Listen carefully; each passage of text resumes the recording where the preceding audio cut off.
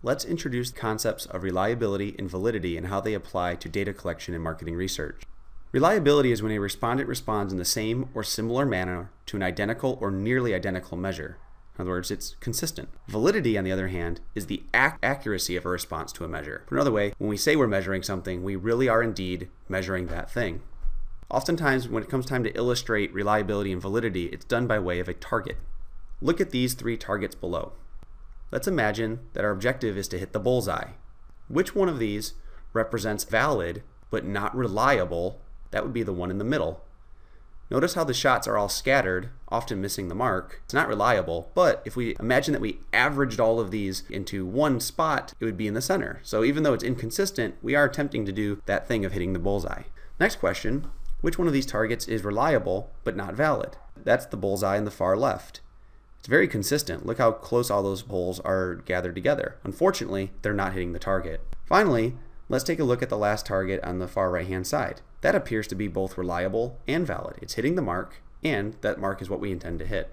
Let's see if we can understand the issue of reliability and validity in measurement by way of a more marketing example. Let's imagine that we want to measure customer satisfaction with a recent flight for a consumer of an airline. To do this, we use the following survey question. How likely are you to fly with Oceanic Airlines again in the next 6 months? Very unlikely to very likely. This is a pretty straightforward question.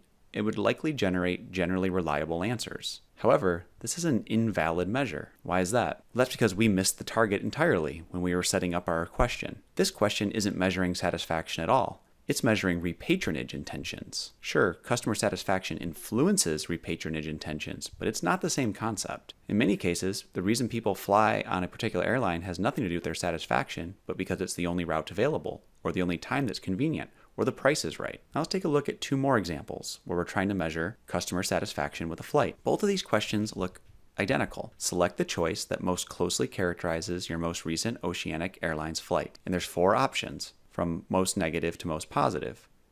The one on the left says very bad, mediocre, quite good, and awesome. And the one on the right says terrible, average, quite good, and excellent. Now admittedly, there's other issues with these survey questions that I haven't talked about yet in our lecture slides and lecture videos. But bear with me and consider why these differences in the labeling that we used might generate a valid but unreliable measurement on one hand, and a valid and reliable measurement on the other hand. The reason for this difference can be understood because of an interesting study conducted by YouGov. YouGov did a study where they presented respondents with a list of descriptive words.